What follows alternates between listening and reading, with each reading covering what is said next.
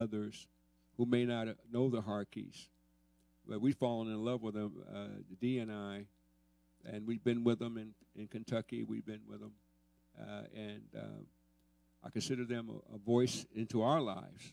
Amen. And he lets me know he likes me because he talks to me when I talk to him. So he does like me a little bit. But, ladies and gentlemen, we heard a word from the Lord this morning. My God in heaven. And you know what? I hear a lot of word, but I heard the word this morning. And I want you to stand on your feet and welcome to this house the prophet John Harke.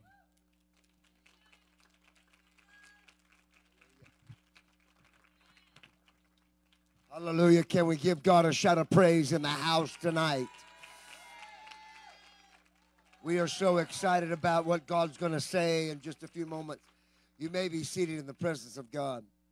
We are just so privileged to have everybody out here tonight. And some of you don't know that Meliana does that dance too. She hasn't done that here, but she dances that way too. So, but she said that she said that don't tell them, so I might get in trouble, you know. So, but she's an amazing dancer as well as a number other gifts. But you know, I have to tell you, my daughter was married. I have one daughter. She got married to a prophet friend of ours that Pastor Cal knows, Prophet David Fang. And you know, my wife, because they couldn't find the wedding dress, my wife sewed the wedding dress. And not because my daughter, you know, wanted some special, but she could not find something, and so it went like 7 states or something. She sewed it, but there's something that that the Lord spoke to me out of that. That she had to have a pattern. She had to have a pattern, and sometimes when the pattern is incorrect. How many know it does not turn out the way it should? You know what I'm saying?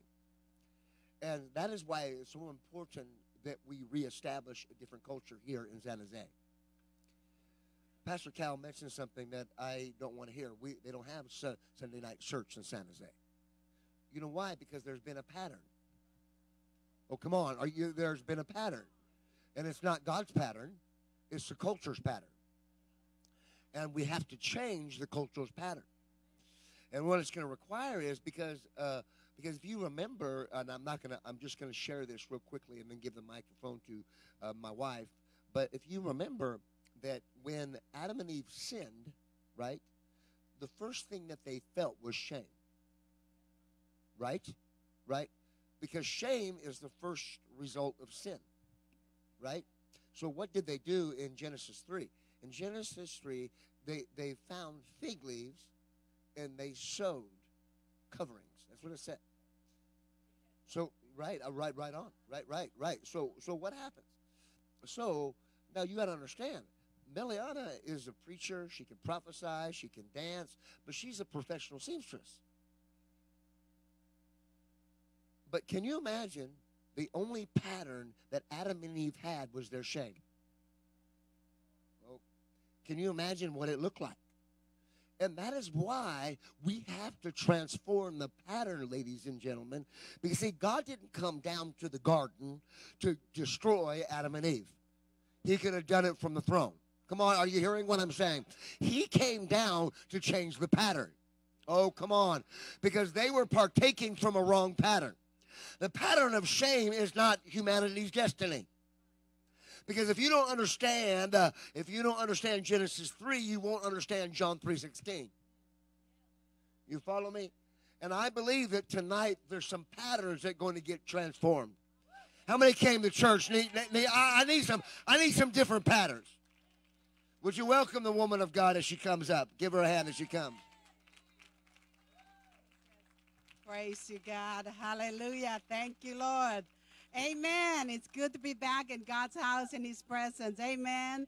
Praise God. You know, I think we felt right at home.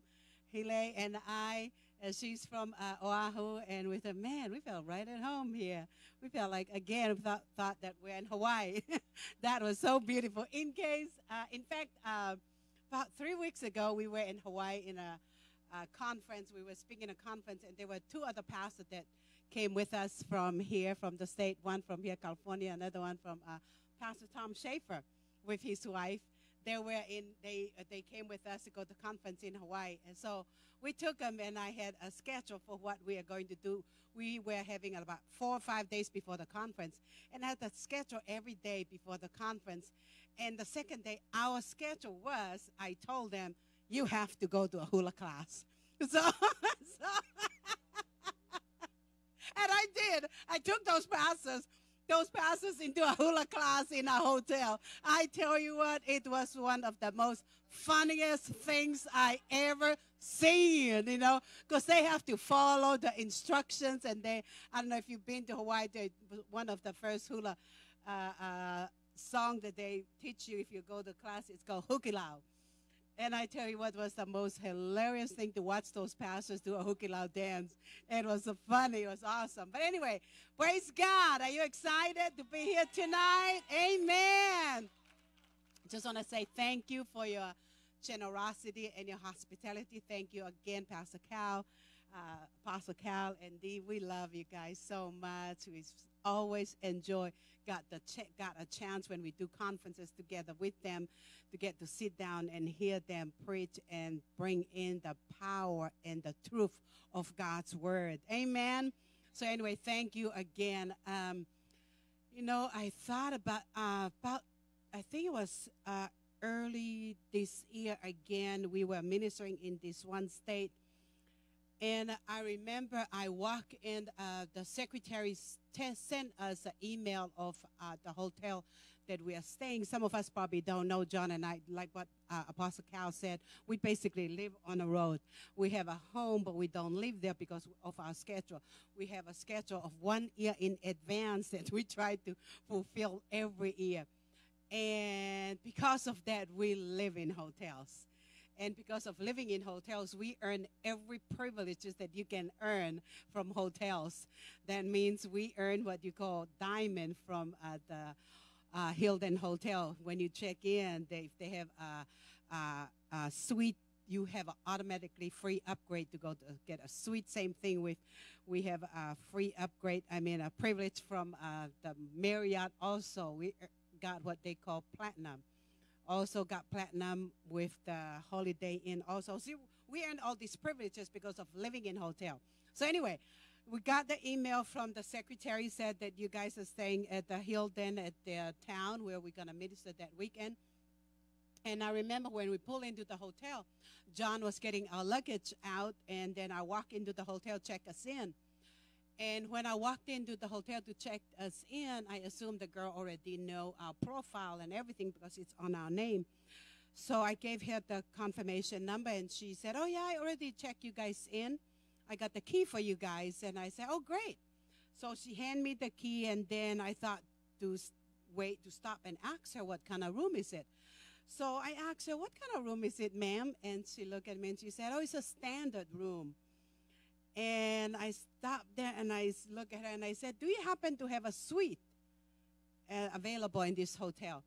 And she said, yes, we do have suites available, but you're looking about $200 more a night. And I was looking at her, and I said, no, not supposed to pay we're supposed to be there 5 nights. And I said, no, I'm not supposed to pay $200 a night, $200 more a night. I'm supposed to have it for free. And she looked at me like I'm stupid, So, and I said, she said, no, ma'am, you have to pay $200 a night, extra per night. And I said, no, ma'am. And so as I was talking to her, I figured out that maybe, I think she doesn't know who I am. So after exchanging a conversation, trying to get me the room, and so finally I figured out, I think she doesn't know who I am. I better let her know who I am. So I looked at her and I said, ma'am, you're looking at a diamond. I'm a diamond with you guys. I wanted to tell her I'm the kind of person that keep you guys in business. In other words, because you have to stay at the Hilton for 60 nights every year in order to establish that we're almost a lifetime with the Hilton. You have to earn it every year for 10 years, and you become a lifetime. So we have probably a couple more years than we're a lifetime with the Hilton, but you have to earn it every year. So I look at her and I said, ma'am, you're looking at a diamond. And she looked at me and she said, are you a diamond? And I said, yes, I am. Yes, I am. And she looked at me and she said, give me a number. So I gave her my number, and she found it, and I saw her change her face, give me a smile, and she recognized, yes, she recognized me. And she looked at me and she said, I am very sorry, ma'am. Wait here. So I wait there, and she ran in the back office, and she came back with a basket, water, juice, goodies, snacks on it, which she's supposed to do right when I walk in. So, but then she didn't do it. And then she gave it to me, and after she handed it to me, she said, I am very sorry. Let me change your room. So I gave her back the key, and then she changed my room and gave me a suite for free. Upgrade because of being a diamond. Amen. Praise God. So now, as I got my key and walked into my room, the Holy Spirit spoke to me, and he said, Meliana, I watch you, letting the lady know who you are, because you know you already earned your status. You know you deserve that room for free. You're not supposed to pay extra because you already earned that status, and you got it because you let the lady know who you are. And the Holy Spirit spoke to me, and he said, Meliana, can you imagine all the benefit that are available to you if you know who you are? If only you know who you are, because of what I already came and done on the cross. Can you imagine all the benefit and all the promises of God are available to you and I? Do you know his word says that by his stripe we are healed? Amen. When we feel sick, there are benefits are available to us. It says, by his stripe we are healed. And listen to what it says, the next sentence. And by his stripe we are healed. Forget not all the benefits. It says, forget not all the benefits. Right? What is the benefits? That by his stripe we are healed. Amen. And all the promises of God are available to us. Just like me with the hotels. My benefit is I have a free upgrade for a free suite. I have the same thing with the airline. We earn all the benefits of the airline, rental cars, because of living on the road. And the Holy Spirit spoke to me, if only my people knows the benefit they have, their life will be a totally changed and different. Again, when you feel sick, Lord, I thank you that by your stripe I am healed. When I face a crisis, a storm, I know who I am. I am the head. I'm not the tail. I am supposed to lead everything. Amen. Because he empowered you and I to accomplish and fulfill everything and live a lifestyle that we're supposed to live if we know who we are. Amen. Praise God. I think it's about time for you and I to recognize who we are. Listen, if I did not tell the lady who I am, I will be settling in that standard room. And some of us need to look at the devil and say, hey, I know who I am. I am not supposed to be sick and be struggling with sickness all my life. I'm not supposed to be struggling with lack all my life because of all the blessings and all the benefits that are available to us. Amen. Also, I want to encourage you this. Yes, the benefit and the promises of God are available to us. But I also want to encourage you that depending on you and I obeying his word. Amen. We can't disobey his word and show up and say, God, how come you didn't come through with my mortgage payment? When we don't pay our tithe. God wants you and I to obey his word and watch his promises being fulfilled in our lives. Just like the reason why I let the woman know who I am, because I already earned the status. I already live in those hotels over 60 nights, so 60 nights a year. Same thing. Again, there's many times, many people said, oh, I can't do that and this and that. You know why? I found a lot of people, why the promises of God not being fulfilled in their lives, because not only because of disobeying, but because of not connecting with him. Because when we spend time with him, connecting with God in prayer and in his word, he will empower us to obey his word. Amen. He will empower us, but that is depending on you and I connecting with him. How many years were this morning when I shared with you about Wally? If you were not here this morning, I encourage you to watch the archive online. It was the same hotel when I woke up the next morning. I remember when I woke up the next morning, I look out. We were on the 9th floor. I look out. The airline. I was looking out at the strip where the airline is landing and taking off. And there was something, it struck me, and I stood right there and watched the airline taking off and landing. Because you know why? Because the airline that are taking off and the airline that are landing, they were both using the same strip. So I end up and stood there and watched them, and I timed them, because I was in my mind, I was thinking, oh my gosh, they better not run into each other. There's going to be a collision happen if they are running into each other. And I stood there and watched them. How long does it take for the airline to take off, and how long it takes for the next one to come down? It took only 1 minute. And I was thinking, oh my gosh. And I remember United, Delta, and American, they were coming from my right. Hawaiian and Alaska Airlines, they were coming from my left. And when they got into the middle, they were all lining up one by one and getting ready for their turn to take off. And there were times there were no airline coming down, but yet the airline that are on the ground is still standing on the ground ready to take off. And I was thinking, man, take off. There's no airline coming down. Take off.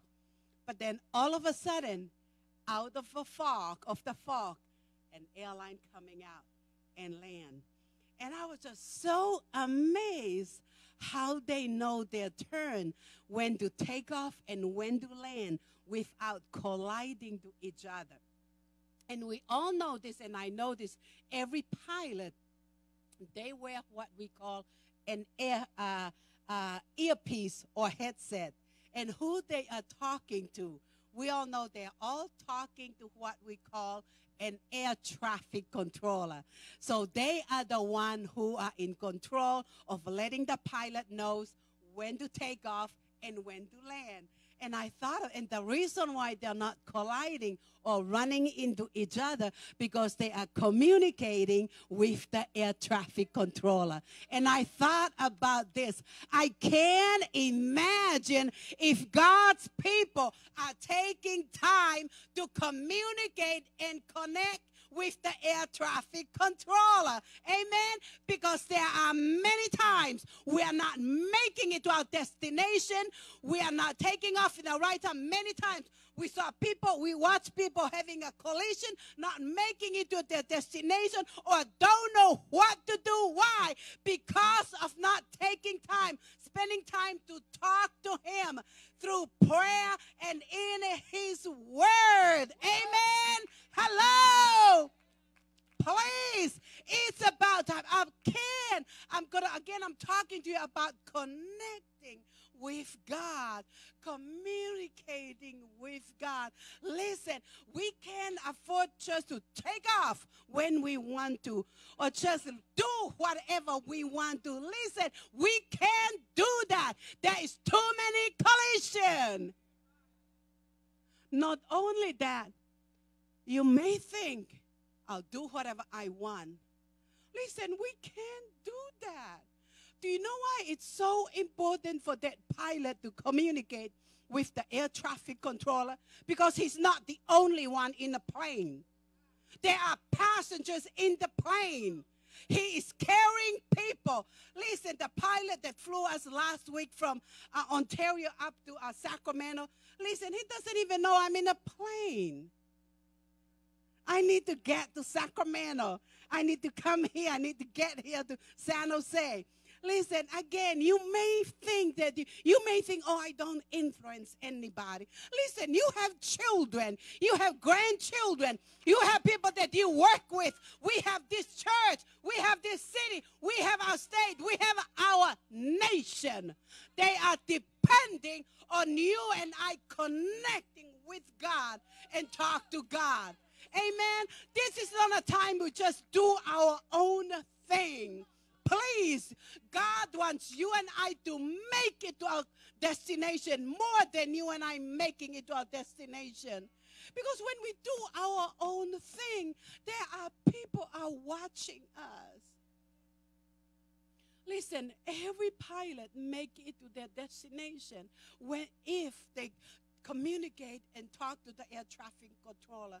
God wants you and I to make sure we spend time talking to God in prayer and in His Word. And every time the church door is open, we need to be here to fill up, refuel, empower, so we can hear the voice of God, so we can connect with Him. Because I am tired watching people not making it to their destination, frustrated, have a collision. But God wants you and I to make it to our destination and take our children with us, take our grandchildren with us, take our church with us, take our city, our nation with us, because God wants to use you and I to take people with us, make it to their destination. Amen.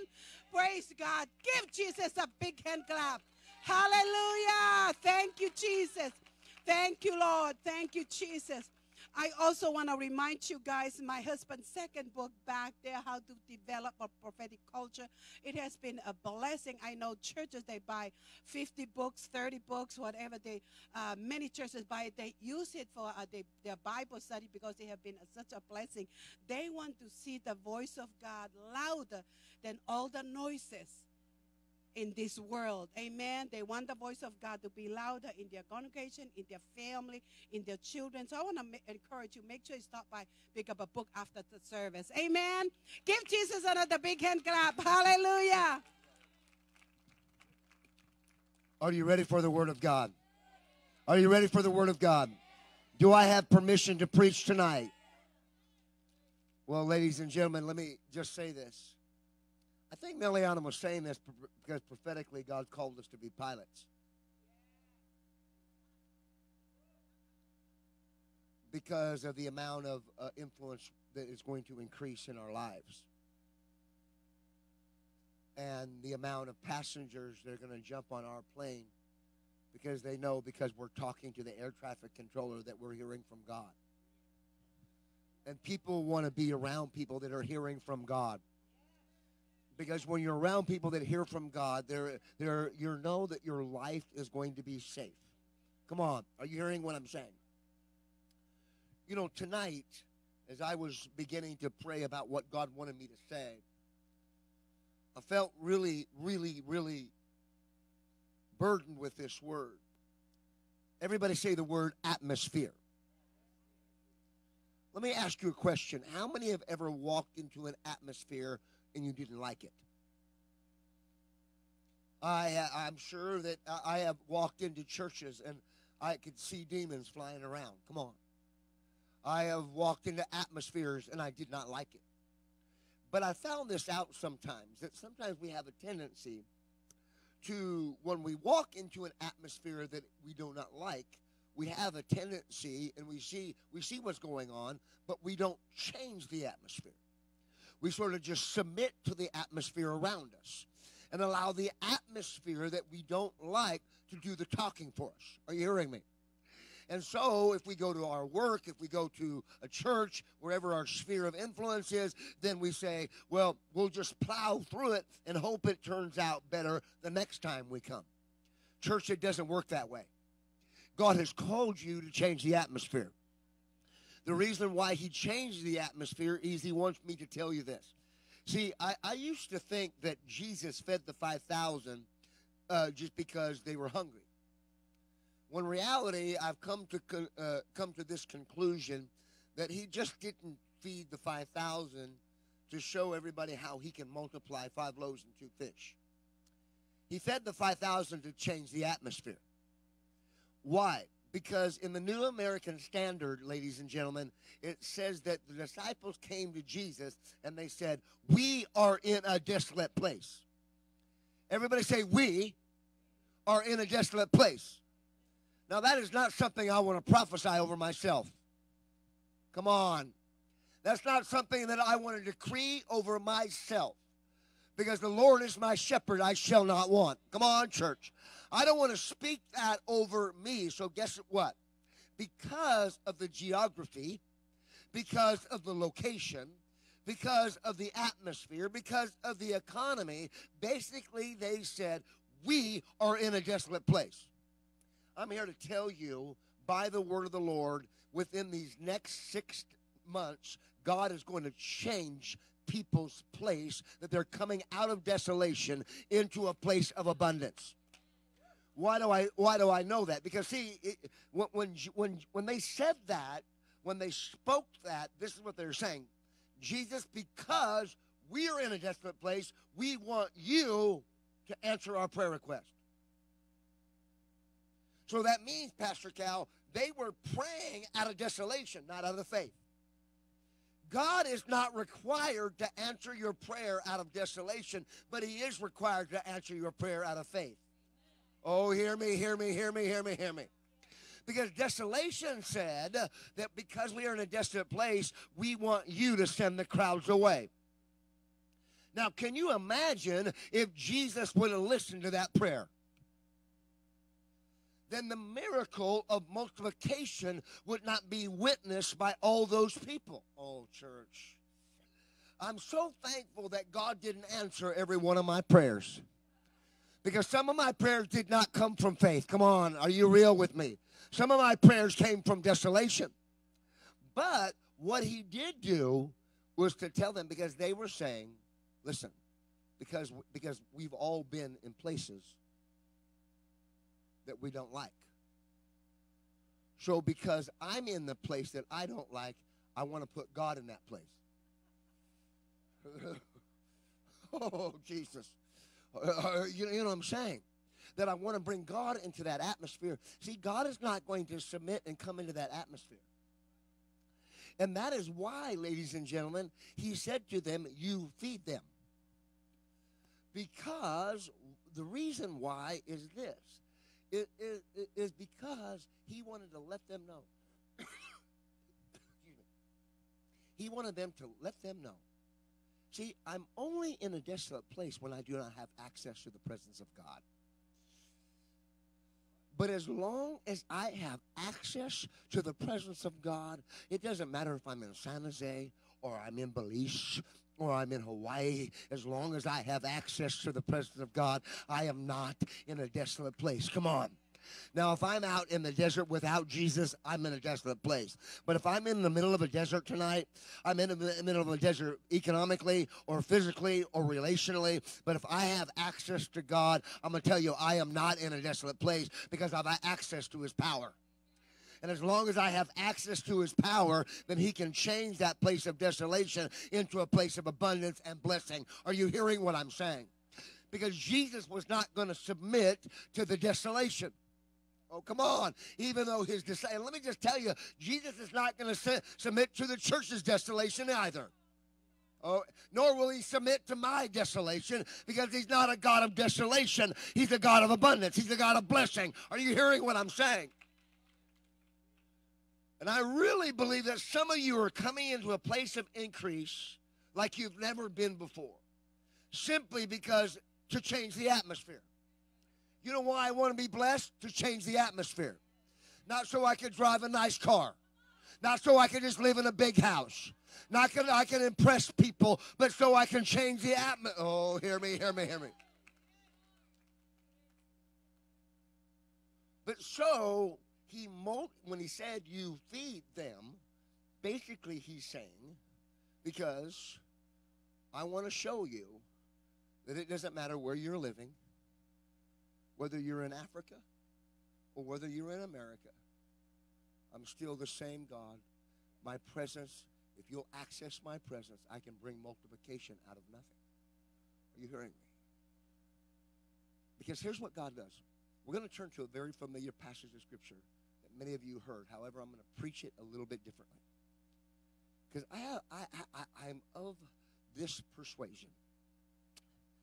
God put us in a nation of desolation, spiritually.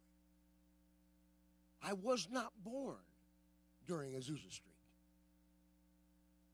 I praise God for the spiritual past that I've got. But I've been born right now, ladies and gentlemen. And I have been born right now to change the atmosphere of what's in front of me. Are you hearing me? So therefore, when an atmosphere does not represent what God wants it to look like, I am not going to submit to it. Are you hearing me? So you notice this. Now look at Ezekiel 37. I want you to see this. I want you to see this. It says, the hand of the Lord was on me. Everybody say, the hand of the Lord was on me. Turn to your neighbor, say, the hand of the Lord is on you. Now, most times when you hear that word, the hand of the Lord is on you, that means, wow, if God's hand is on me, then I'm living in Hawaii. I got me a condo. I'm flying my Learjet. I'm putting my feet up, and I'm relaxing. That's what the hand of the Lord's on me looks like. Church, that does not mean that, you know what? You could be going through hell, but the hand of the Lord is still on you. Come on, church. You could be going through stuff, and it doesn't mean that the God's hand isn't on your life, ladies and gentlemen. Because we have a tendency to think that only when God does something good, the hand of the Lord is on him. But notice what he did. Because he says he brought me out in the spirit of the Lord and set me in the middle of what? In the middle of Maui. Come on. He set me in the middle of a valley. It says valley first. A valley. So you mean to tell me, preacher, that God put his hand on me and put me in a valley. Now you got to understand where Ezekiel was. Ezekiel wasn't by the river. Because in Ezekiel 1, and you got to understand that Jeremiah and Ezekiel are constituents. They literally are contemporaries. Jeremiah is in Jerusalem. Ezekiel was part of the first exile, and now he's a part of the group of Israelites who were exiled, but God put him by the river. I love being by the river, because by the river I get healed. Come on, church. By the river I get refreshed. By the river I get the blessing of God. I get miracles by the river, ladies and gentlemen. But I want to tell you something right now. But what happens, what happens sometimes is this, is that sometimes we get addicted to the river. And anything that doesn't look like the river can't be God. We can get addicted to revival. We can get addicted to the move of God, rather than sometimes what God will do, I'll pick you up and I'll put you in a valley, because that's where I need you the most. Oh, come on. Oh, come on. Because I'm a disciple of the Lord. And because I'm a disciple of the Lord, I don't have permission to do what I want to. That means that he chooses the place where I go and worship. Because a lot of people go, it's my money, it's my house, it's my life. It ain't your money, bro. It ain't your house. It ain't your life. It's God's. Oh, hear me. You follow me? So when we say, oh, God, put your hand on you, sometimes people don't know what they're asking. That means I'm taking ownership of everything you thought you worked for. Yeah. That it doesn't belong to you anymore. It belongs to me. And if I tell you to give it all away, you'll give it all away. Oh, hear me, hear me, hear me, hear me, hear me. When the hand of the Lord is on somebody, come on, church, there are no options. You don't vote about it. You don't deliberate about it. You have to obey it. Come on. See, what God will do is God sees, because I really believe that God is raising up Ezekiel-type prophets. People that God will literally allow God to put their hand on them and actually pick them up and put them places where they're needed the most. Because most times I'm going to be a prophet, so they'll put me up on the platform. They'll put me up, and everybody will like me, and I'll get a big offering, and people will like me, and they'll buy my books and buy my tapes, and I'll have a lot of Facebook friends. That's what I want. No. Sometimes God will pick you up and put you in a valley, man, because he's using that valley. Oh, he needs you there. That's where he needs you. I need you in that place of brokenness. I need you in that place of desolation. I need you in that place of lack. I need you in America right now. I didn't need you 100 years ago. I need you right now. I need you in San Jose right now.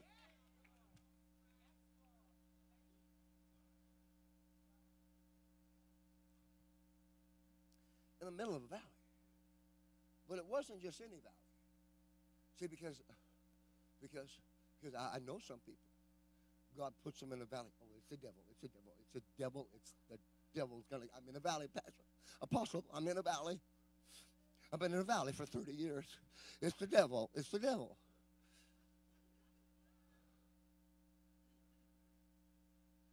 But they've never changed the atmosphere in the valley. Oh, they can quote the word. They can give money, but they never realize that I put you in the valley because the valley does not look like what I want it to look like. What is it? Not just any valley. A valley full of bones.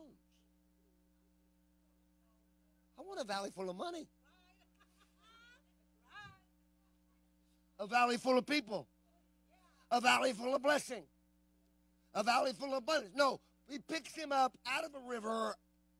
I'm having river encounters, and now, God, you're putting your hand on me, and you're putting me in a valley full of bones.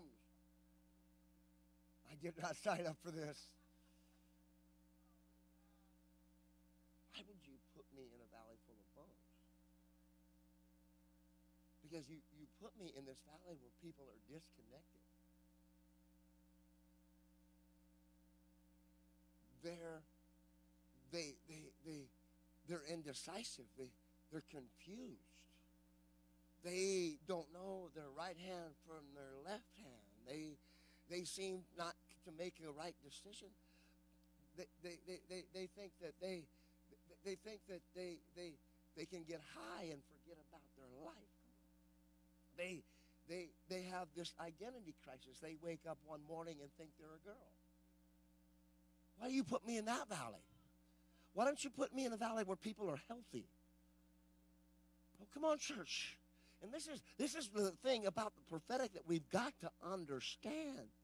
Every prophet in the Old Testament was raised up when there was unhealth in the nation of Israel so that God's word and God's voice could prophesy health into broken areas. Are you hearing what I'm saying, church? But we've gotten so used to prophesying over each other. Come on, church. Now, notice this. Full of bones. So these bones aren't together. There's no unity. Well, how am I going to release the Spirit of God when there's no unity? Oh, come on. Wait a minute. I mean, and they're scattered all over the valley, literally. I mean, they're spread out. They're not even together, not even just a pile together. At least if there was a pile, I could figure it out and try to put things back together. How am I going to find a rib over here and a knee bone over here and an elbow over here? How am I going to put the body back together in this kind of condition? Oh, ladies and gentlemen, church, that is the condition because God has called you to put the body back together when the valley is full of bones. Why? Because the word of the Lord is more powerful than what you think and what you see. Oh. But this is a fact. This is a fact. This is a fact. See, we bury our dead. Because Ezekiel is, he's a priest. He's a holy man. And now he's walking in a place of defilement. Because some of you have to wake up tomorrow. And the atmosphere ain't like this. You got to go back over there. That job, that place, that home, wherever you live. And you have to walk into a place of brokenness and defilement. Are you hearing me? You have to walk in a valley of dry bones. And sometimes we pray, oh, God, get me out of there. God, get me out of there. Get me out of here. I can't function. But, boy, you can function in church. But you, oh, come on. Church, the thing is, we got to learn to function whether in church or whether out church, because that same atmosphere that's in here has to go out there. Oh, come on, or else it's not authentic. If I can't prophesy out there, I have no business prophesying in here. Here's the reality. We have to walk in this place of darkness. I mean, but not only that. See, every culture buries their dead to show them dignity, honor, and respect. And here, you have bones exposed to the elements. Because as a nation, Israel had lost their dignity, honor, and respect amongst the nations.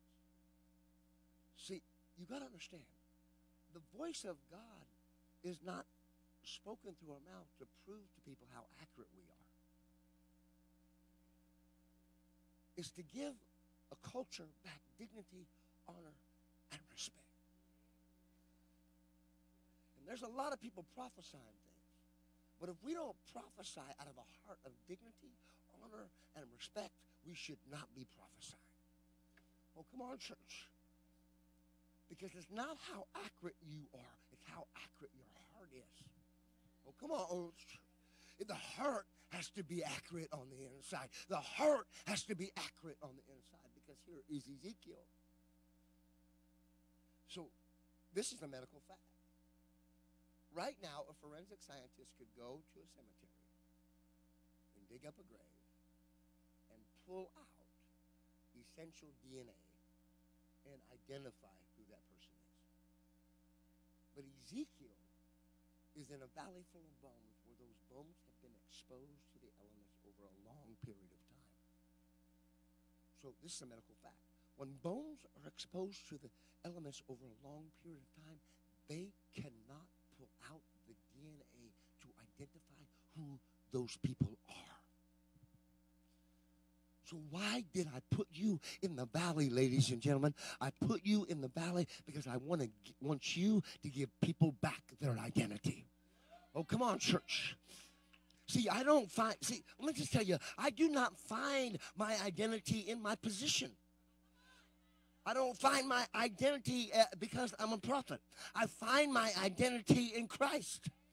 Oh, come on, church. That's why Meliana can walk up and say, I'm a diamond. Come on. Are you hearing what I'm saying?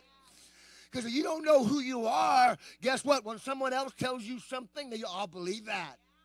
Come on, church. But when your identity is in Him, you can be in the middle of a valley. Look out, valley. Here I come. I'm going to transform this valley. Because, I feel like preaching right now. Because, ladies and gentlemen, see, culturally, they had lost identity as a nation. And God had to put a prophetic voice in a place where there was no identity. The prophetic voice is simply given not to tell us how blessed we're going to be in the future, but to give us an identity in Christ that we never lose. Are you hearing me? No matter where we find ourselves at. You got to see this. He led me set me in the middle. Didn't put me in the outskirts. Set me in the middle of it. Put me in the middle of a mess. Put me in the middle of chaos. Put me in the middle of people. Put me in the middle of the confusion. Not to submit to the confusion, but to speak truth in the middle of confusion. Listen to this. It says, I love verse 2. Notice what it says here. He led me back and forth. Everybody say back and forth. Turn to your neighbor, say back and forth. Now, why would he use that verbiage? Let me just tell you. The reason why he used that verbiage is because every one of us in here, how many have ever been in a valley? Some of you are right now. And we don't like the atmosphere sometimes. But see, none of us in this room can be exposed to evil 24/7 and not have that affect us. Because just because I may walk in a place of defilement doesn't mean I have to be defiled. You follow me? Just because I have to walk in something that's evil, walk in the middle of evil, doesn't mean I have to allow the evil to affect my heart. You follow me? That's why the prophet was led back and forth. He went in, and then God took him out. Because even the prophet couldn't live in that valley forever. That's why you were not designed to live in a valley forever. You were not designed to be in lack forever. You were not designed to be sick forever. You were not designed to be broke forever. You were not designed to be depressed forever. Something is, whoa, come on, church. That's not what you were supposed to be designed for. He led me back and forth. Now, I'm writing my third book. I'm almost done. I got about 2,000 words to go. And I wrote 5,000 words just on these two words that I'm going to say to you right now. Because notice what he says here. He led me back and forth among them. Everybody say among them. Why did he use that word among them? Because Ezekiel is by the river.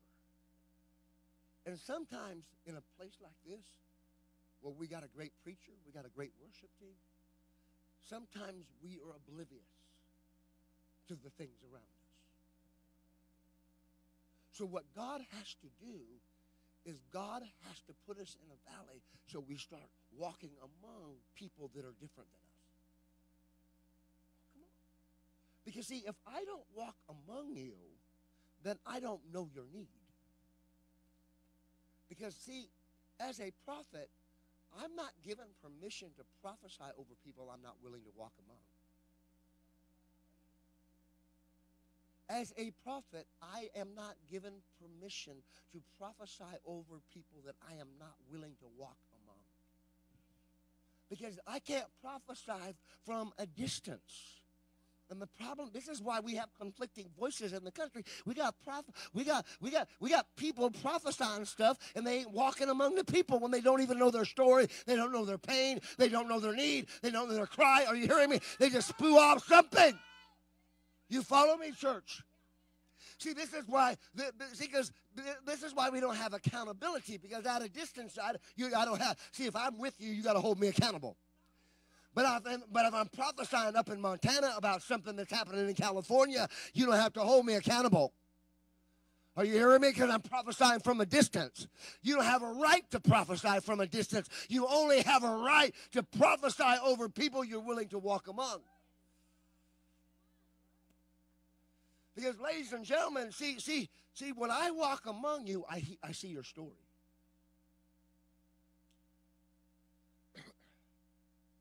When I walk, see, the problem, that's why we got to be very, very careful that we don't allow media to shape our perspective. Because media attempts to walk among things or people that they don't know nothing about. So they'll paint a portrait and get a whole group angry at another group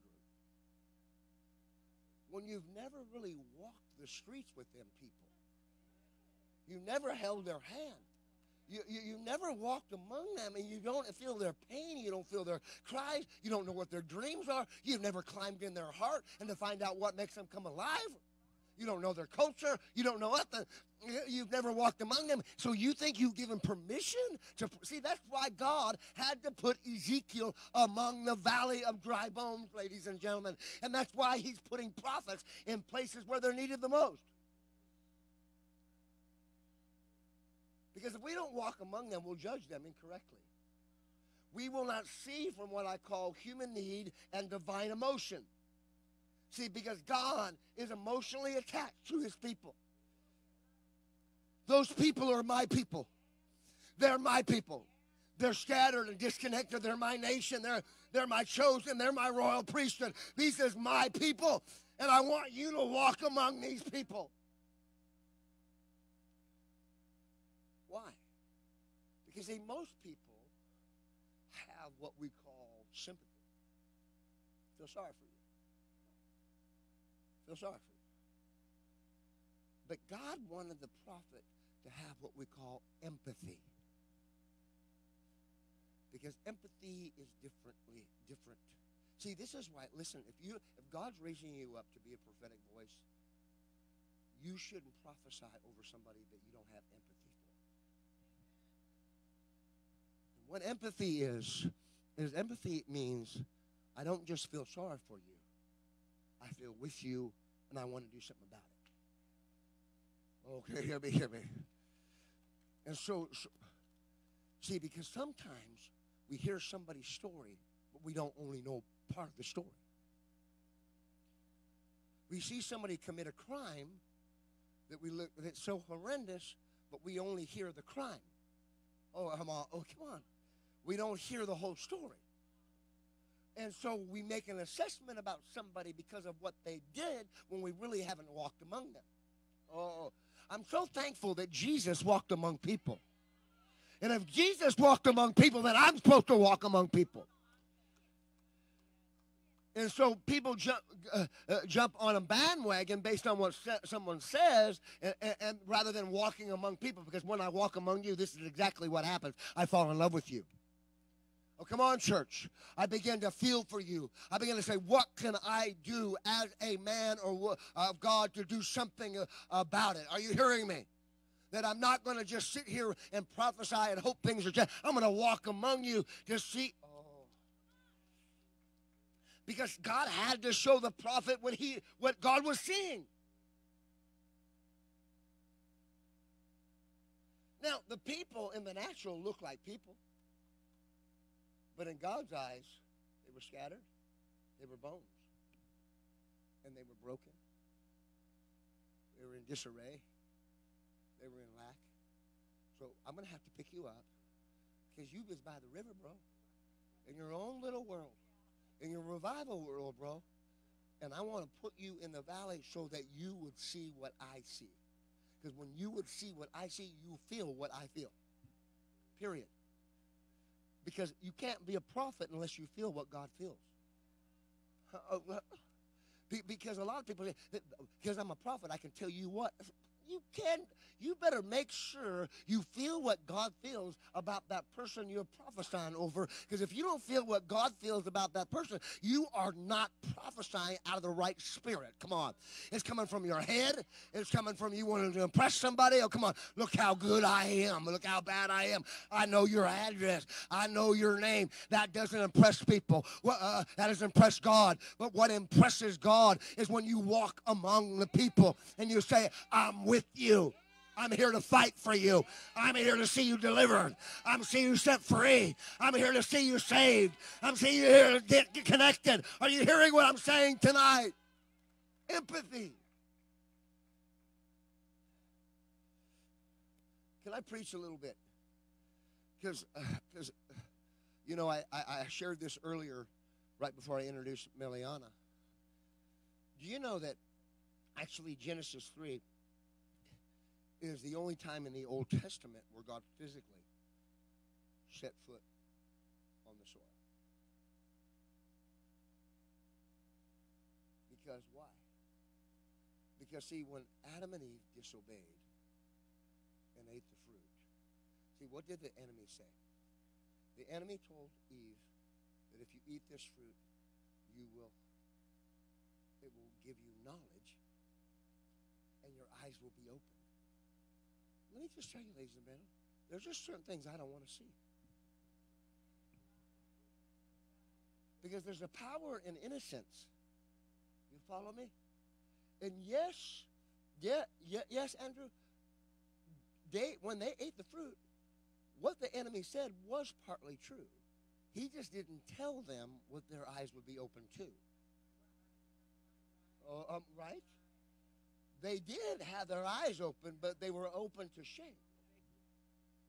I don't want my eyes open to sin.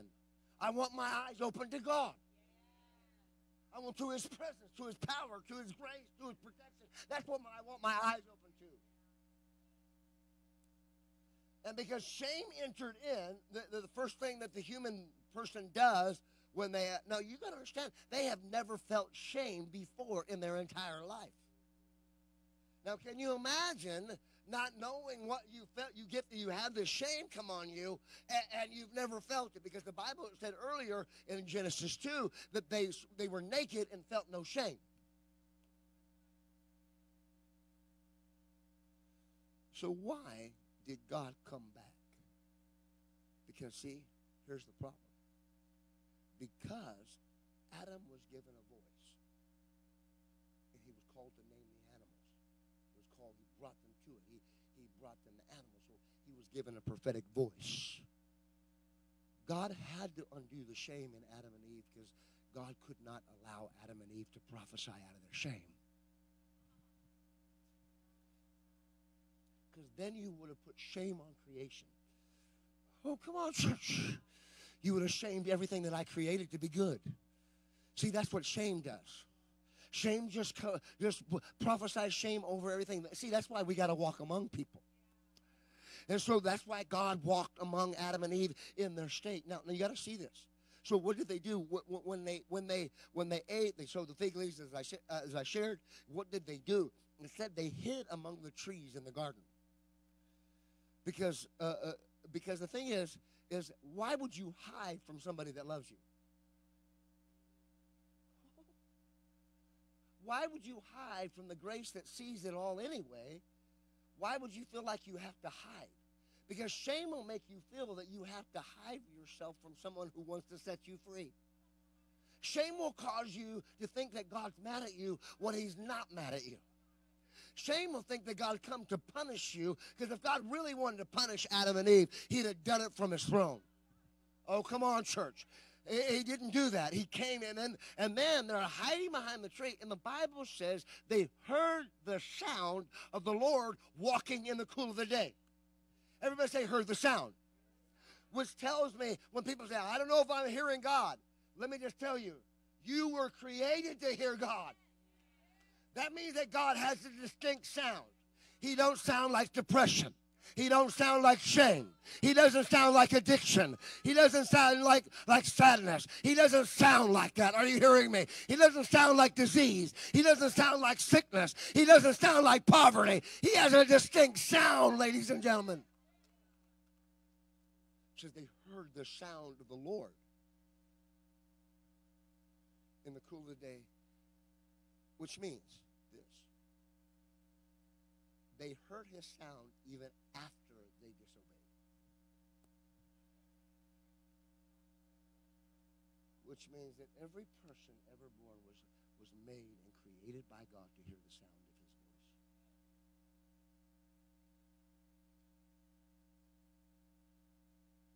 So you got to understand. See, nobody really thinks how God feels. We focus on the sin nature, not the God nature. That's why we're still dealing with sin nature, because we're not focusing on the nature of God. And so what happens is this. When He's walking, this is the first time that God walked alone in the garden.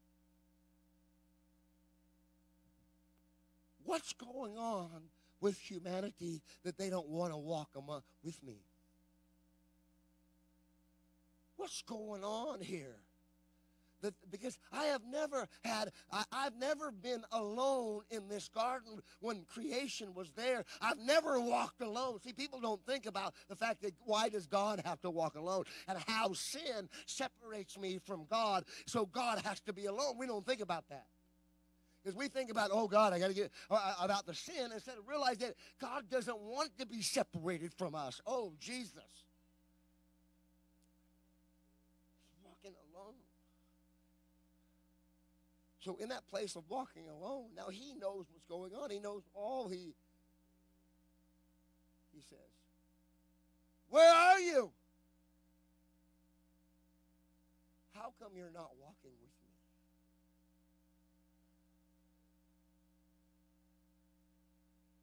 Because, ladies and gentlemen, it's not that God doesn't know where Adam and Eve is.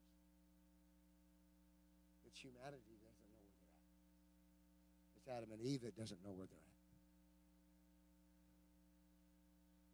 Because what shame does is shame, see, it's just like trauma. And see, this is why trauma is so devastating for some people, because it steals your voice. It silences you, where you don't speak, and you hide behind the trees. You know what? A preacher can hide behind the tree of a pulpit. A worship team can hide behind a worship team. We can hide about all kinds of trees, and that's important to get rid of our trees.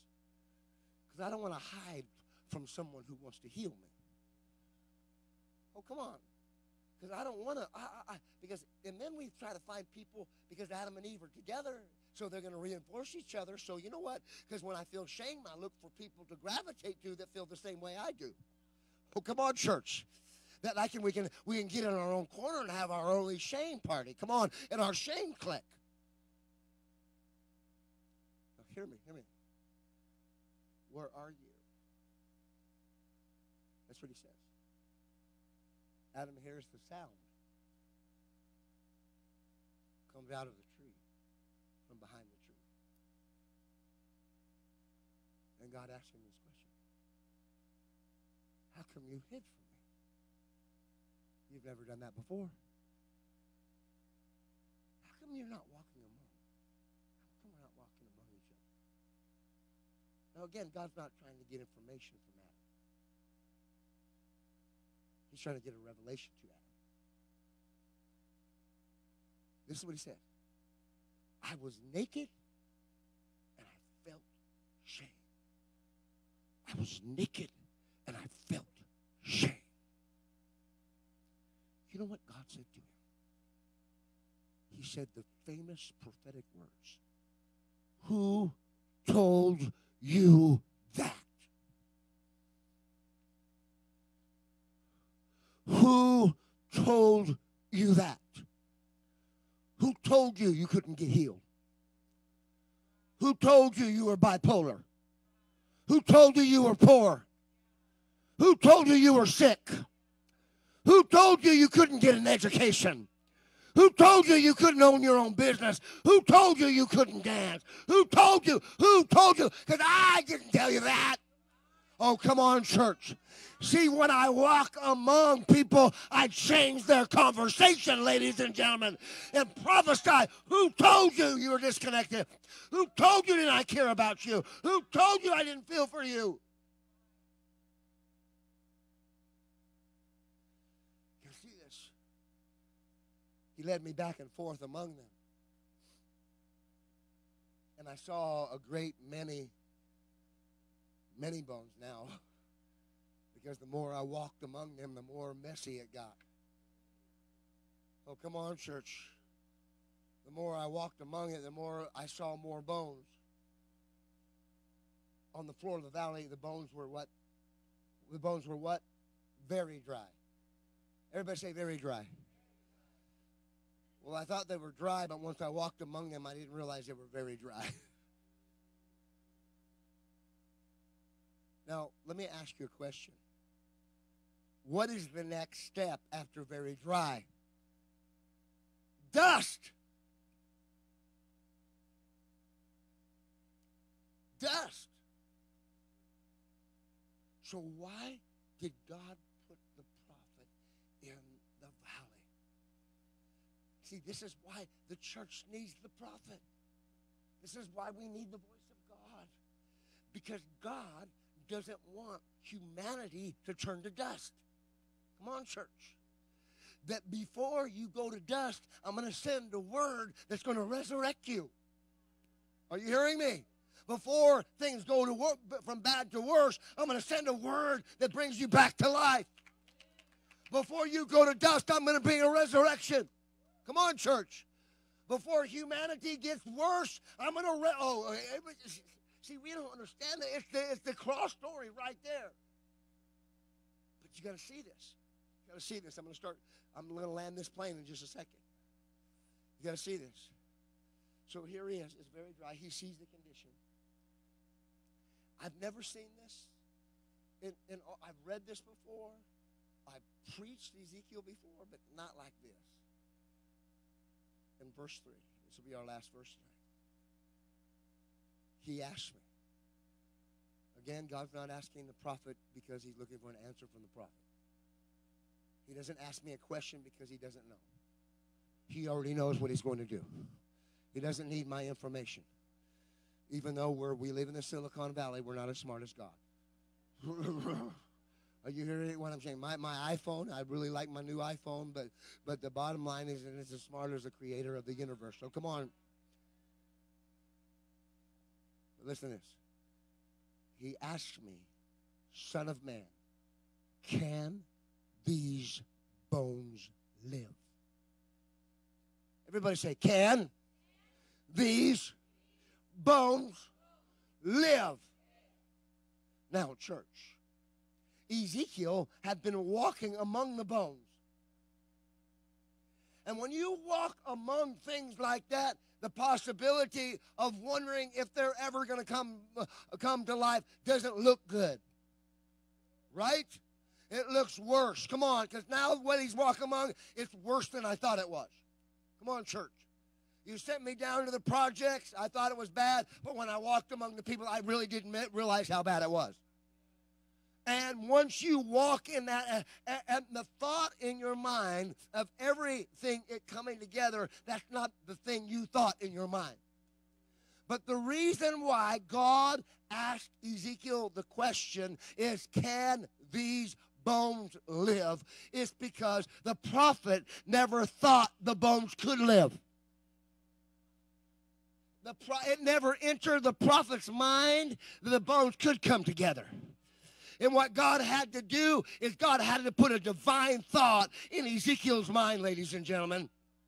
Because if God doesn't put a thought in our mind, guess what? We're going to submit to the atmosphere. So what happens is God has to put an idea. I never thought of that, God. It never crossed my mind that the bones could live. I just thought you had me walk among this valley and show me how bad it was. No, I didn't have you go in the valley to tell you how bad it was. I put you in the valley because I know you're carrying a word that's going to change the valley. Come on, church. How many believe you're here carrying a word to change the valley? And what I want to put is an idea in your mind to believe me that nothing is impossible. These bones can live. Your family can get restored. Your kids can get born again. Oh, come on, church. You can own your own home. Oh, hear me, hear me, hear me. I don't care if the home was $1 million for a 2-bedroom. It doesn't matter. It doesn't matter, ladies and gentlemen. Oh, it's too expensive here in the Silicon Valley. Is it too expensive for God? Is it too much for God? God has you walk among these because he wants you to... Oh, hear me. But what we do, we submit. Because the prophet was about ready to submit to the atmosphere of the valley of the dry bones. And what happened in that place is when he was submitting to that atmosphere, God had to say, stop.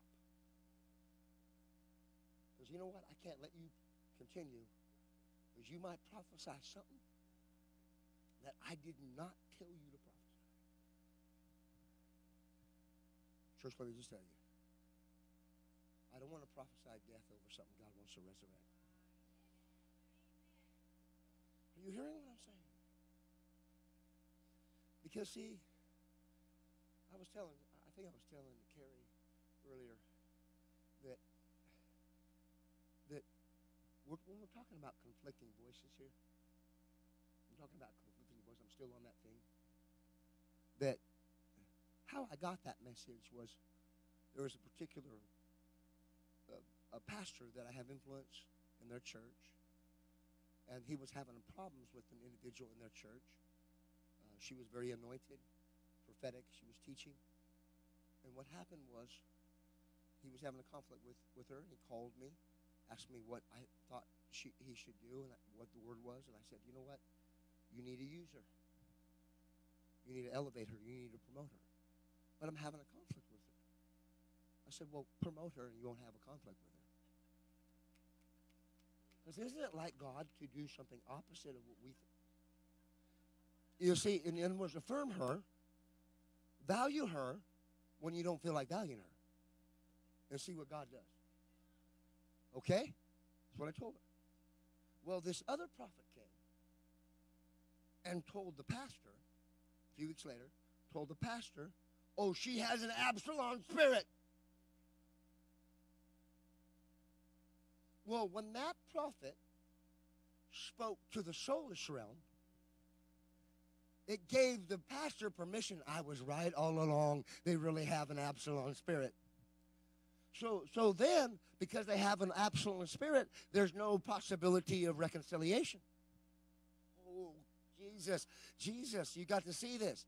Because you got to understand that every one of God's purposes, He didn't give me the ministry to identify what spirit you got. He gave me the ministry of reconciliation. Oh, come on, church.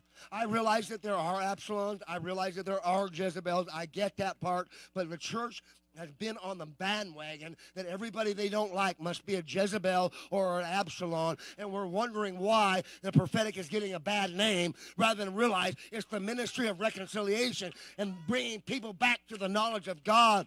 And listen, church, my heart, if someone's got that spirit, my heart should be, I want them restored. Are you hearing what I'm saying? I don't want them punished. And church, when that happened, I had to tell you, I was angry. I wasn't angry at the pastor. I was angry at that other prophet. And I happen to know that the person's covering very well. And I was thinking of calling the person's covering and telling him, you know what your prophet just did? And then the Lord checked me. He said this to me. He said, John, is your motive just to expose that prophet? Or is your motive to bring restoration to that prophet? Oh, come on, church. Because listen, folks, God sent Ezekiel to a valley, not to expose bones. Oh, come on, not to expose sin. He came to put people back together and hearts back together and minds back together and people back into a place where they have unity, life, hope, and identity. Are you hearing what I'm saying? Lift your hands toward heaven right now. Father, we thank you for your word. It's a lamp unto our feet and it's a light upon our path. I thank you for what you're doing right now within the sound of my voice. I ask you right now, God, that every single person in this room tonight, that, Father, that came here tonight, that you would download your spirit. I pray that we would walk in empathy. We would undo shame in our nation. We would have a heart to walk among people in the name of Jesus Christ of Nazareth. Amen and amen. Can we give God a shout of praise right now? Are you glad you came to church? Are you glad you came to the house of God tonight? Ma'am, you're already standing. If you just come out in the center aisle, I just want to pray for you. Could I get someone to stretch forth your hands? Could I get one of the ladies, Sister Rose, could you come and help me and just put your hand on our sister? Congregation, stretch forth your hands to her. When you stood up, the Spirit of God quickened me. that you are standing up for justice because you've had some injustice happen to you. I just want to let you know that God's going to use you to speak the truth. God's going to use you to show the truth, and the truth is going to vindicate you. It's going to vindicate your heart. It's going to vindicate your family. Simply because there's been times when you've had to fight alone, that you were the only one that walked among them. They didn't see from your perspective. That's getting ready to change. People are going to come alongside you. People that you never thought would. Not because you manipulated them or coerced them or told them your story. It's simply because they're going to share your burden for justice. I'm going to say something to you. God wants to use you to be a voice to the dry bones. People that are scattered and disconnected and confused. Because they've been so marginalized and unwanted and unloved that they feel like, what's the use? Let's just get high. Let's just waste our life. But I want you to be a voice of reconciliation, daughter, because I put that on the inside of you. You've seen people very close to you, sons, cousins, go through things that were horrific. But I hear the word of the Lord for you. You're going to pull the shame off them. And you're going to cover them and redeem them so they can come out from behind the tree and feel the love of God. Father, from the top of her head to the sole of her feet, touch her right now in the name of Jesus Christ of Nazareth. There it is. God is touching you right now in the name of Jesus. Hallelujah. Hallelujah. Can we give God a shout of praise right now? Can we give God a shout of praise in the house? I want everyone to stand all over the room. I want everyone to stand all over the room.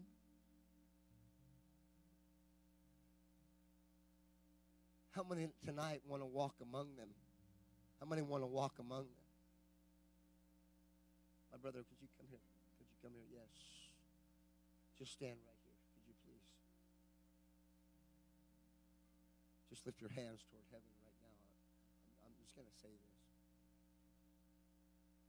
Thank you, the Lord says, for walking among the weak.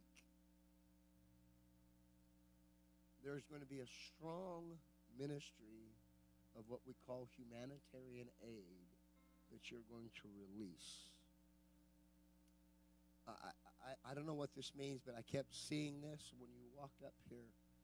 I saw truckloads of supplies, food, clothes, all kinds of supplies, where, you know, that it was an operation that you were going to do in a community. And it wasn't that you wanted to keep people poor, but you wanted to use it as a platform to walk among people. And the Lord says you're going to win hearts of people that normally would not walk in through these doors because of your generosity. And the Spirit of the Lord says, you know what, you shouldn't even be alive right now. You when you were in your 40s, you did some stuff that was crazy. And I heard the word of the Lord say, but see, when all kinds of chemicals were in your body, I breathed on you, and I released that from your body, and I caused it to leave your body, and I gave you life, and I put you back because you're going to walk in a valley, son. But what you're going to do is you're going to transform places that most people are afraid of, because there isn't anything you're not afraid of. You've seen so much. You've seen violence. You've seen all kinds of crazy things. It's not going to shake you. But what you're going to do is you're going to bring my kingdom in a place where no one would ever expect the kingdom to show up. That's what I've called you to do. Father, from the top of his head to the sole of his feet, touch him right now in the name of Jesus Christ of Nazareth. There it is. God is touching you right now. Come on and give God a praise in the house. Give him a praise right now.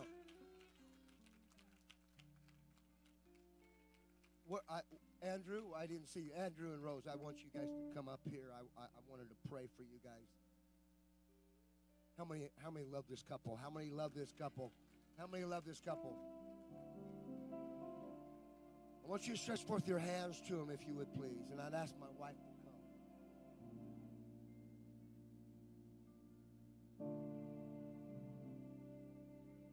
I just heard the word of the Lord. It seemed like the last couple of years, the Lord has just increased prosperity in a way that you've never had. And the reason why he brought that prosperity to you is he said that in the middle of blessing, the two of you will not lose your humility.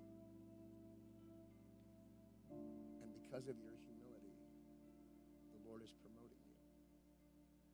He's promoting you in the spirit, son, because he's raising you up to be an Ezekiel in your generation, son. The type of prophet that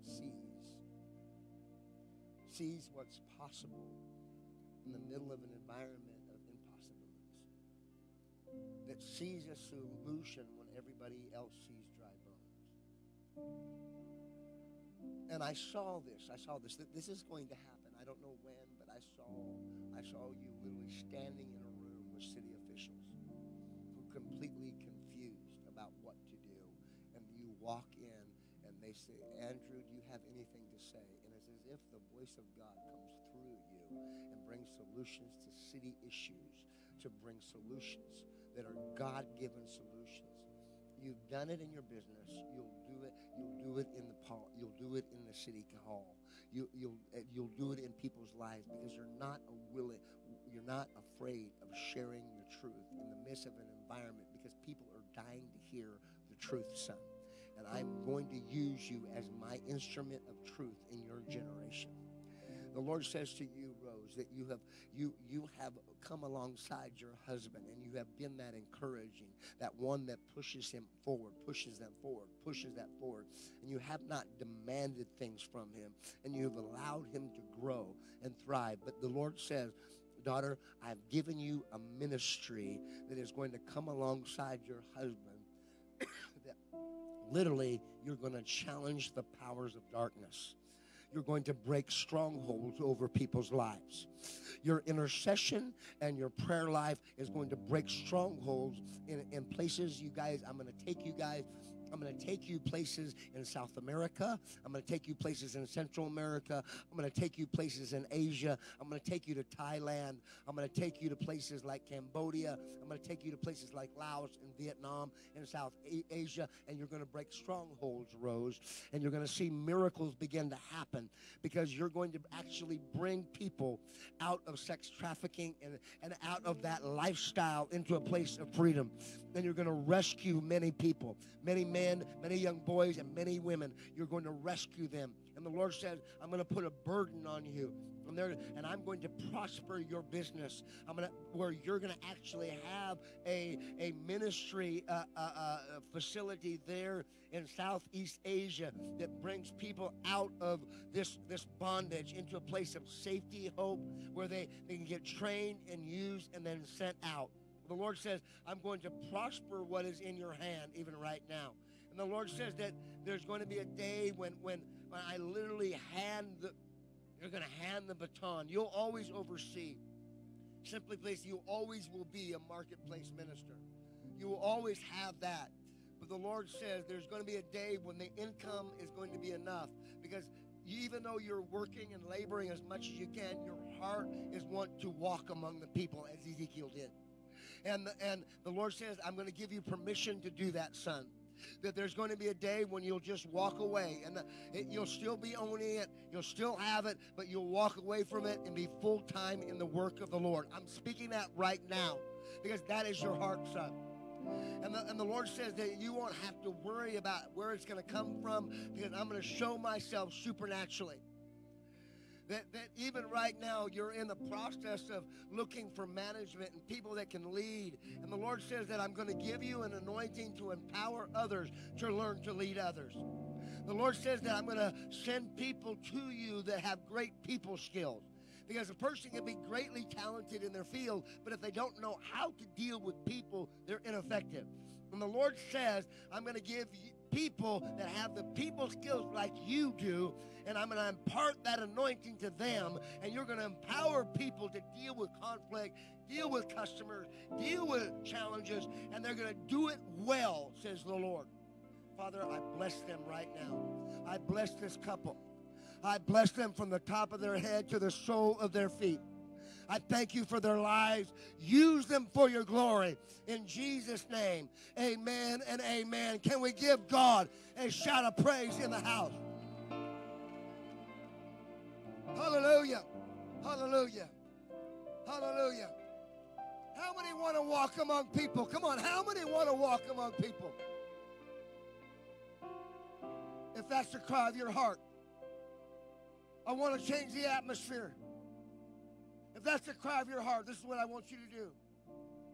On the count of 3, I want you to run to this altar. 1, 2, 3. Come right now. Come right now. Come right now. Come right now. Come right now. Come right now. Come right now. Come right now. Come closer. Come closer. Come closer. Come closer. Come closer. The presence of God is in this room right now. The presence of God is in this room right now, ladies and gentlemen. The presence of God is in this place. Just keep playing that piano. I want you to pray in the Spirit all over the room. Let me hear you. Pray in the Spirit. Shalabakotia. Shatelabakolaba shatelaba. Shatelabakolaba shatelabakosha. Shatelabakolaba shotelaba karabasha. Shatelabakolaba shotelaba karabashotola. Shitelabakotelaba shatelabakote. Shekelabakotelaba karabashotelabako. Shelabakolaba shatelabakolaba shatela. Shatelabakolaba shotelabaka. Shatelabakolaba shatela. Shatelabakolaba.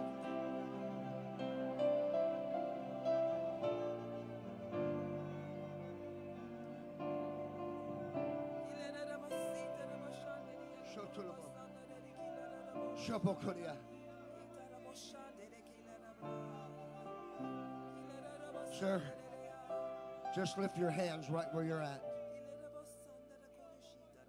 Once you look me in the eye, when you were standing there, I heard the Lord say, He has a huge dream, but He needs opportunity. He needs to connect with the right people.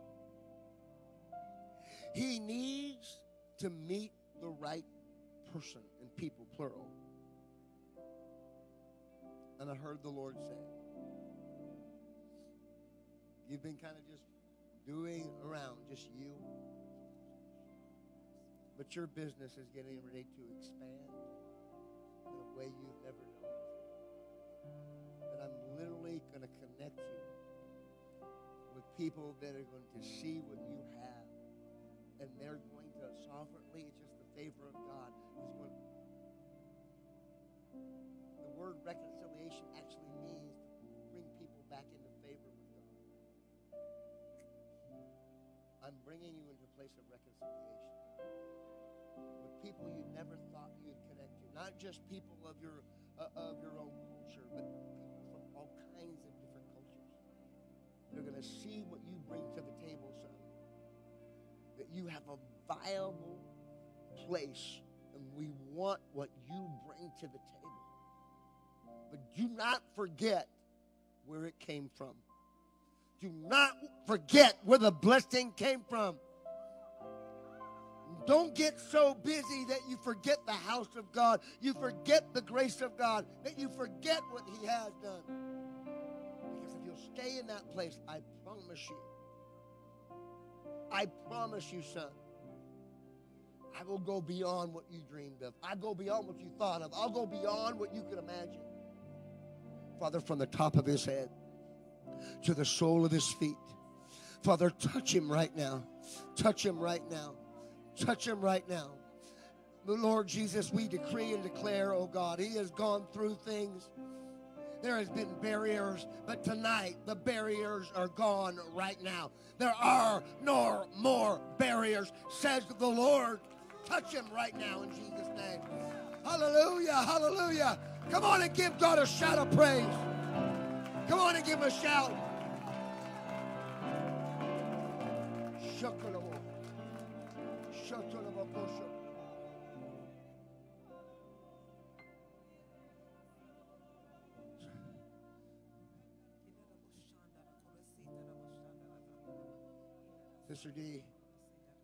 Sister D, can you lay your hands on this young lady right here? This young lady right here. Yes, yes, yes. I just feel, I feel I needed to do this. I felt like I needed to do this. I felt like I needed this. Now I'm gonna show you my belt, but I want you to give it back to me.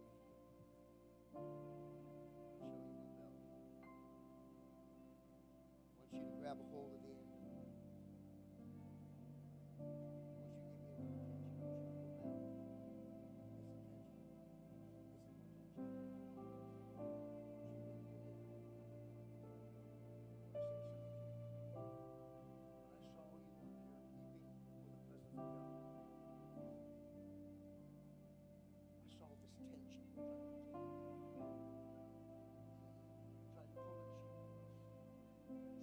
Dictate what you do because you felt you did not know what it takes. Because anybody can, oh yeah, you'll be all right, you'll figure it out. Sometimes we can't figure it out. We need a mentor. We need help. I heard the voice of the Lord say, daughter, I'm breaking Lego of it. I'm breaking the tension.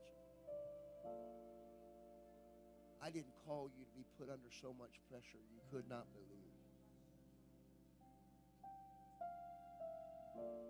See, when we do things because of pressure rather than presence, then that's when we make the biggest mistakes of our lives. And God tonight says, don't give in to the pressure. What I speak out of the presence, what I speak from peace, not what I speak from tension. Not the pull, because you felt like it was family, friends pulling at you. Because tonight you needed this word. Because this word is saving your destiny and saving your future. Because, daughter, there's something about you that is so unique and special that God has given you. This is what it is. It's the ability to bring people into deep emotional healing,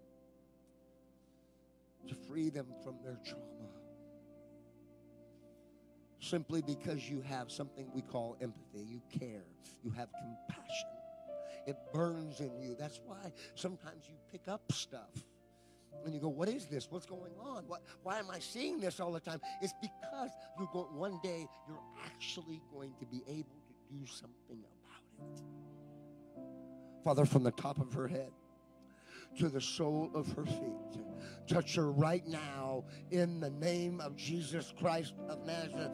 Amen and amen. There it is. God is touching you right now. Hallelujah, hallelujah. Come on and give God a shout of praise. Give him a shout of praise. Give him a shout of praise in the house.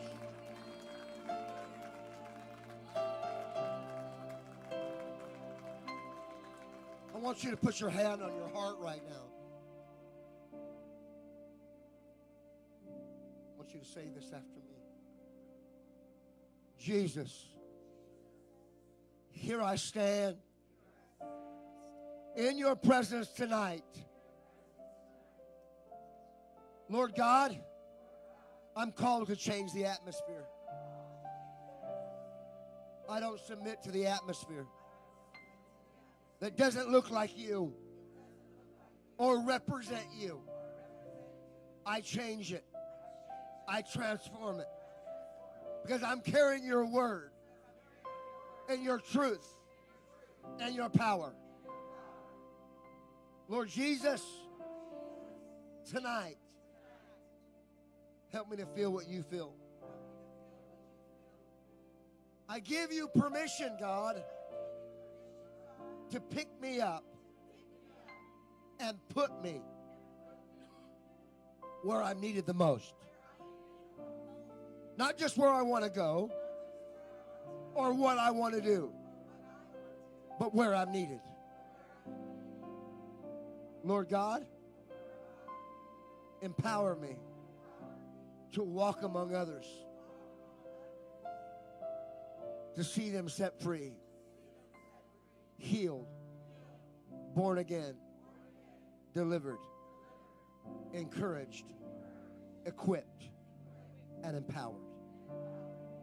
Lord Jesus, I believe that these bones, my nation, my city, my family, where I work, my church, the church, I believe that they can live. And right now, God, I submit my will to your thoughts. Lord Jesus, I will speak to the bones. I will prophesy life and hope in Jesus' name. Now lift your hands and thank him all over this house. Thank him all over this house. Thank him all over the house tonight. We thank you, God. We thank you. We thank you. Meliana, could you just quickly lay hands on me? Just worship, just worship, just worship him. Just worship him. Just worship him. God, we adore you. God, we adore you. We adore you, God. We adore you. We adore your name. Your name is great. You are powerful, oh God. You are awesome. You do what nobody can do.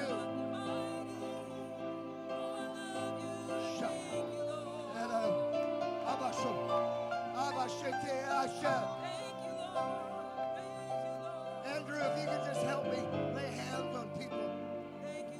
Pastor Cal, could you just lay hands on people? Just release the anointing. Just release the glory of God. Lord, release the prophetic spirit upon every single person within the sound of my voice tonight.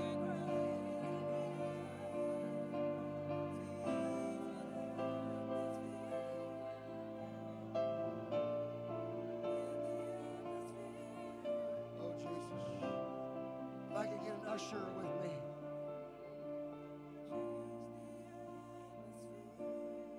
Thank you for the miracle that you've done. Now continue your miracle, God. Within our sister right now. There it is. God is healing you right now. God's healing. God's healing you right now. God's healing you. God's healing you. God's touching you, ma'am. God's touching you. God's touching you.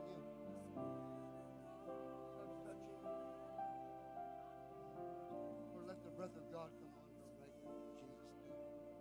God's touching you, man. Giving you grace and hope. God's touching you, young lady. God's touching you. I heard the word of the Lord for you.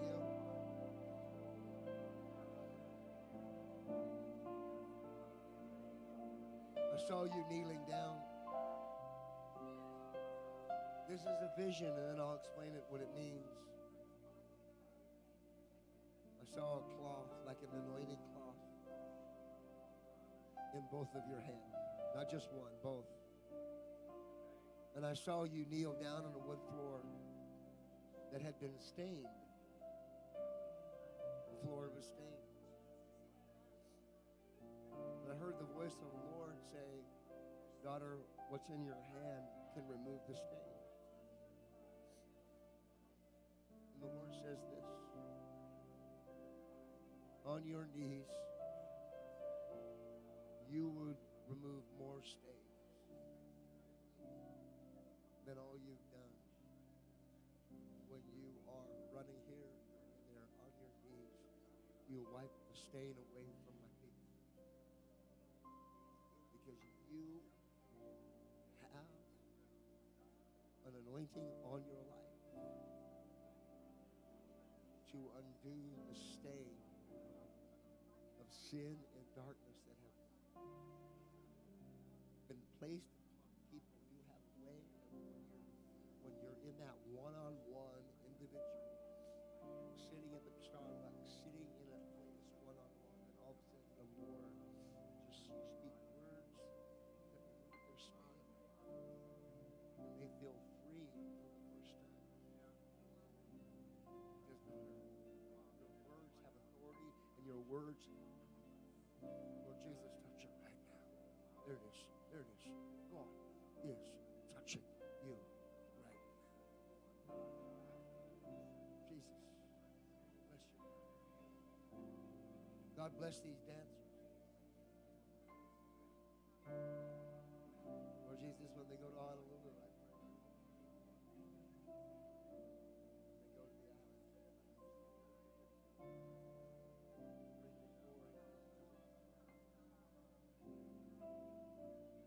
Lord, there are dancers that are still, but I know their hearts, they don't want to perform. There are many great performers. They want to bring your presence. They want to bring people into the love of God and an encounter with Jesus. I pray that you would use their hands. I would use every part of their movements to bring the people into encounter with the love of God. I pray for favor. I pray for everything that they need, every detail that they need. I pray for that right now to be released upon them. Whether they're not performers, they're worshipers. They're worshipers. And there's a difference. Because you're not looking for worshipers, you're not looking for performers, you're looking for worshipers. Those that worship you in spirit and truth. I thank you, Lord Jesus, that there'll be many women that get saved as a result of what they do. There were many people called into ministry as a result of what they do. I decree that in the name of Jesus. Touch them. Open every door they need. Tremendous favor. Jesus. Hallelujah. Hallelujah. Hallelujah. Hallelujah. Hallelujah. Hallelujah.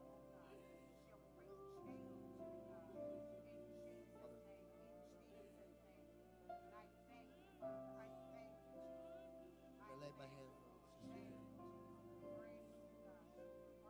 I pray that when she prophesies, she'll have so much empathy that which is disconnected has to come together. Carrie, I heard the word of the Lord. Something that's been disconnected for 11 years. Let me do my math.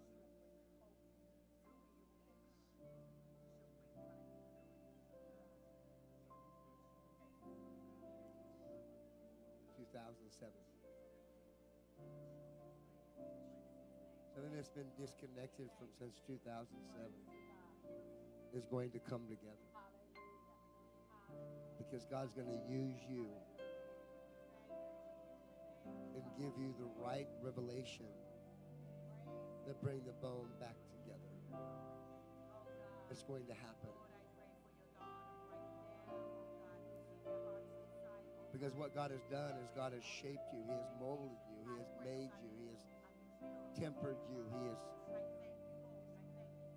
He has really refined you in the fire. He's refined you. You're not going to melt. You're not going to melt. You're not going to be speechless, clueless. The Lord is really going to put confidence on the inside. Not that you didn't have confidence, but it's not a confidence in you. It's a confidence in Him. It's a reliance on Him. Where Jesus said, I don't do anything without seeing what my Father's doing, and I just do what my Father's doing. Father, touch her right now. In the name of Jesus, there it is. Hallelujah. Hallelujah. Hallelujah. Hallelujah. Hallelujah. Hallelujah. Hallelujah. Hallelujah.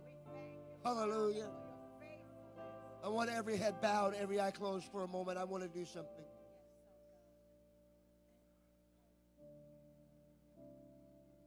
If I had more time, I would have unpacked it more, but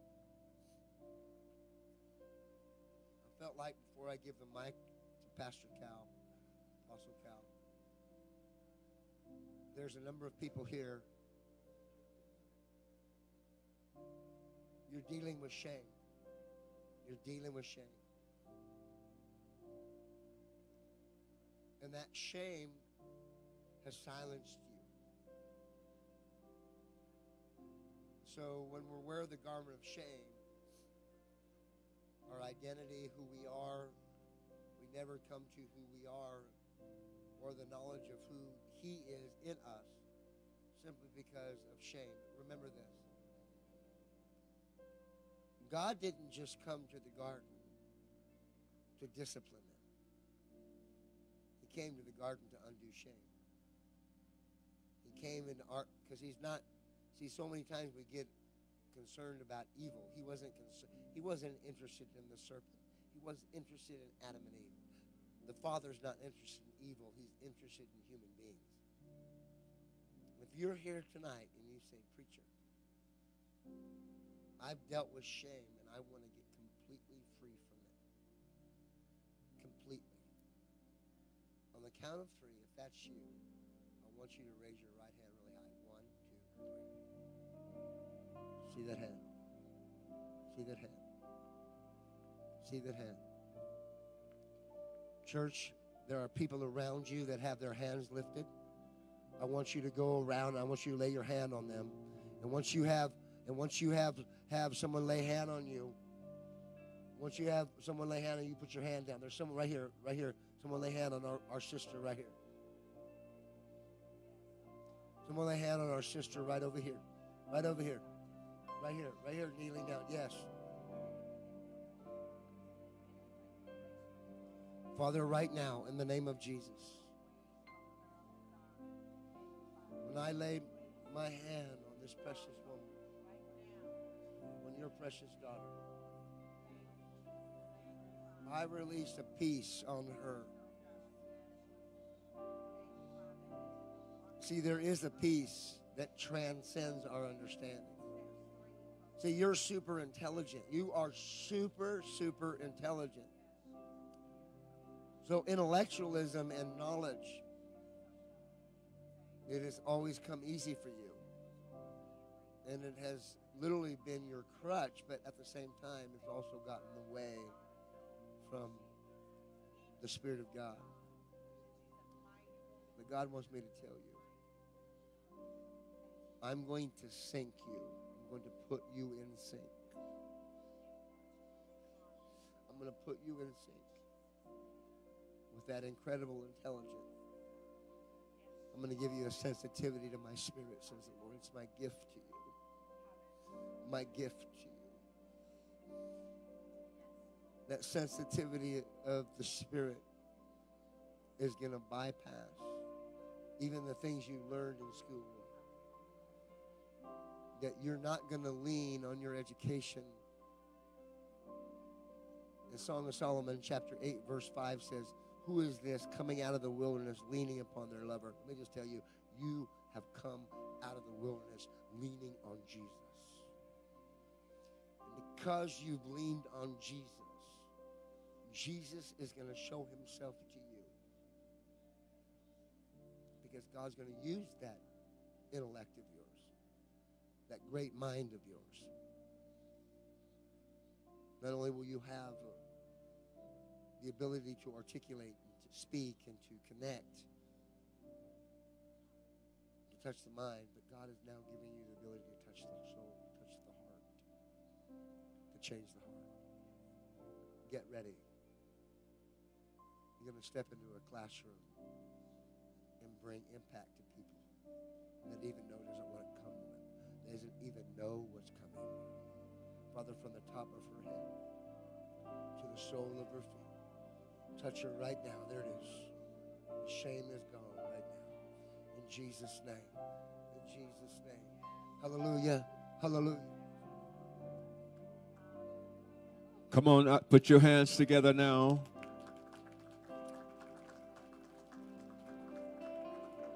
Maybe you have something in your hands. I said, put your hands together now and give God a praise.